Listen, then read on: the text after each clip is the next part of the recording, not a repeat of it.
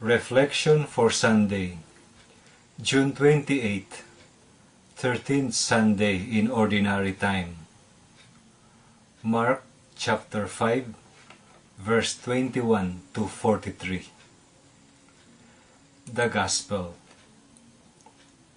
When Jesus had crossed again in the boat to the other side, a large crowd gathered around him, and he stayed close to the sea. One of the synagogue officials, named Jairus, came forward. Seeing him, he fell at his feet and pleaded earnestly with him, saying, "My daughter is at the point of death. Please come lay your hands on her, that she may get well and live." He went off with him, and a large crowd followed him and pressed upon him. There was a woman afflicted with hemorrhage. For 12 years she had suffered greatly at the hands of many doctors, and had spent all that she had. Yet she was not helped, but only grew worse.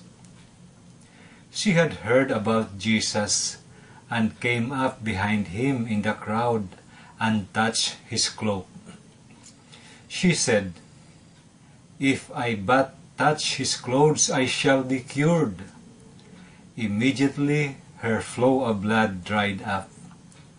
She felt in her body that she was healed of her affliction.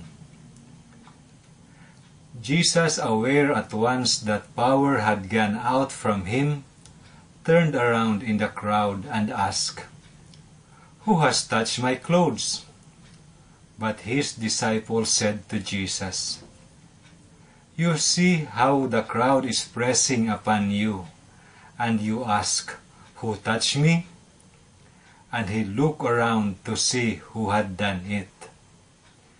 The woman, realizing what had happened to her, approached in fear and trembling.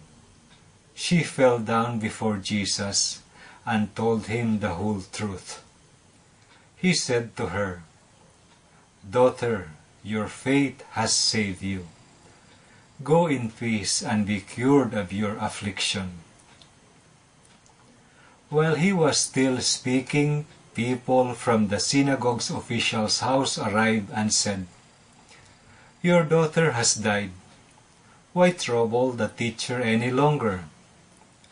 Disregarding the message that was reported, Jesus said to the synagogue official, "Do not be afraid, just have faith."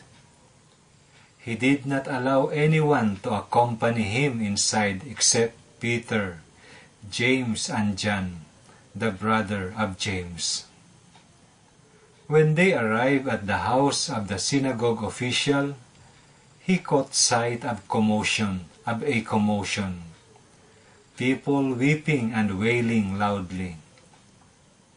So he went in and said to them, "Why this commotion and weeping? The child is not dead but asleep." And they ridiculed him. Then he put them all out. He took along the child's father and mother, and those who were with him, and entered the room where the child was. He took the child by the hand and said to her, "Talitha kum," which means, "Little girl, I say to you, arise." The girl, a child of 12, arose immediately and walked around. At that they were utterly astounded. He gave strict orders that no one should know this, and said that she should be given something to eat. Reflection. What does an encounter with Jesus do to us? It gives us hope and it cures us. There's a story of a woman who had a terminal sickness. She was told by her doctors that she only had 2 months to live. But this woman was a woman of strong faith. She attends Holy Mass every day and does other things to strengthen her faith in Jesus. When she was told that she had 2 months to live, she told her doctors, "I will prove all of you wrong. I'm going to beat this severe sickness with my faith in Jesus." True enough, after 2 months, the woman of faith was still alive and totally free from her severe sickness. We have in our Gospel 2 stories of faith, hope, and healing coursed through an encounter with Jesus. The first one is the story of Jairus, a synagogue official whose daughter was in death throes. Jairus went to Jesus to plead him to cure his young daughter. Seeing the faith of Jairus, Jesus went to his house to cure and bring back to life Jairus' daughter. The second story of faith, hope, and healing is an unnamed woman who for 12 long years had been suffering severe hemorrhage. She heard that Jesus would be passing by her way. It gave her hope and it further strengthened her faith. So she did her best to touch even the cloak of Jesus, for she believed that by simply touching it, she would be healed, and she was able to touch Jesus' cloak and was indeed immediately healed.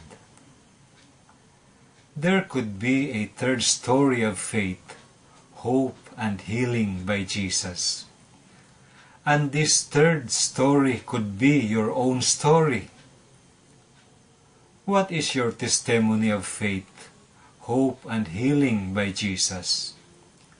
Share it so that others' faith and hope in Jesus could be strengthened. All of us, one way or the other, have our own story of encounter with Jesus. Let us not keep this story within us. Let us share it so that others may know Jesus and hopefully have also an encounter with Him.